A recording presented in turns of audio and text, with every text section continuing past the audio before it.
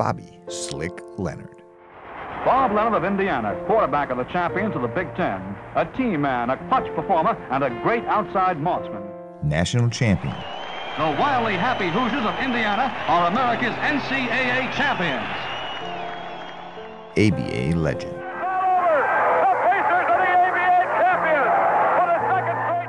Naismith Hall of Famer.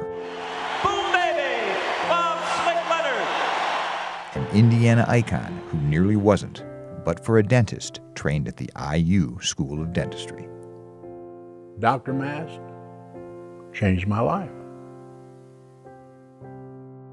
Bobby Leonard grew up in the poorest section of depression-ravaged Terre Haute, Indiana. His home was a series of shacks along the railroad tracks. Surviving day to day was the priority. Medical care of any kind was a luxury the family couldn't afford. Never went to a dentist. Really didn't know, I didn't know what a toothbrush and toothpaste were. Just didn't have it. Just didn't have it. When my teeth really got bad, I went through a lot of suffering. They got to a place where they broke off. They were rotten. And I can remember these two front teeth. They were infected. And my face would swell up. And at night, I would take a straight pen and punch up through there to relieve the pressure. Now, I'm going to tell you, that's pain. I can't imagine anybody going through that. So that hurts. Very hard to talk about.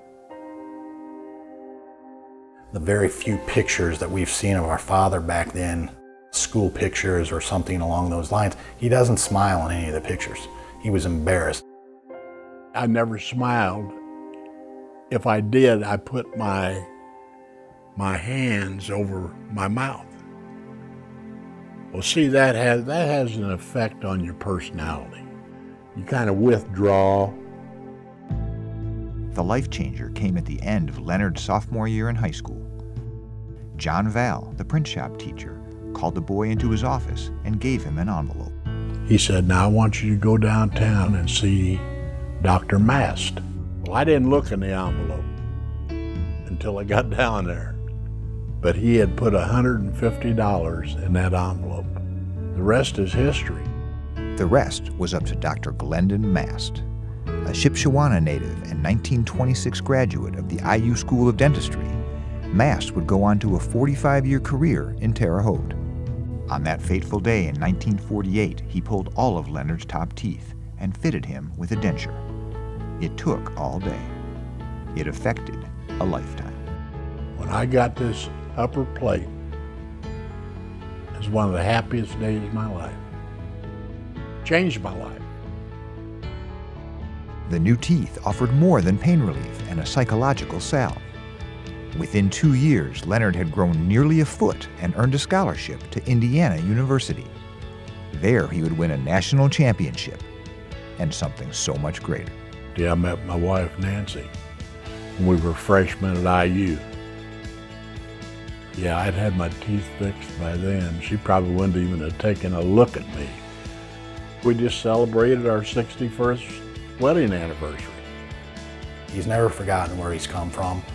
Still to this day in his closet, those teeth that he got replaced, those original set of false teeth, if you will, are up there in that closet. Every morning when he opens it up to put his watch on or his, do what, whatever he's got in there, those are there to remind him where he came from. Dr. Mast was an IU man. And it's one IU man taking care of another IU man. Dr. Mast's legacy would endure as well in his son and grandson. Both would also graduate from the IU School of Dentistry, carrying on the compassionate family tradition.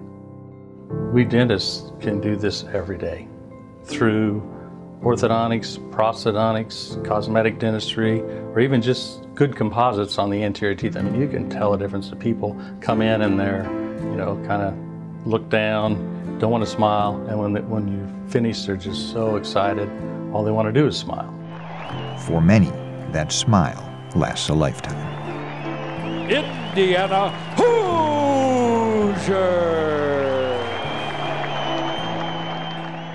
If I were to talk to people that were interested in going into dentistry, if they were fortunate enough to be accepted to the IU School of Dentistry, I would say that I challenge you to find one person throughout your dentistry career that you can help as much as Dr. Mast helped Bob. We all have to give back, and Dr. Mast did more than give back. He gave him everything. In August of 2015, Indiana University and the state of Indiana approved a 45,000 square foot building addition for state-of-the-art clinical facilities, and the architects and contractors are busy at work. To maintain IU's tradition of excellence, private dollars are needed to offset decreasing state funding. Alumni and grateful patients who continue to support the life-changing impact of IU dentistry are greatly appreciated. A dentist from the IU School of Dentistry changed my life. And I'm sure that dentists all over the state of Indiana have changed a lot of people's lives. And you know, I would support the IU School of Dentistry. It's a wonderful thing for the people of the state of Indiana.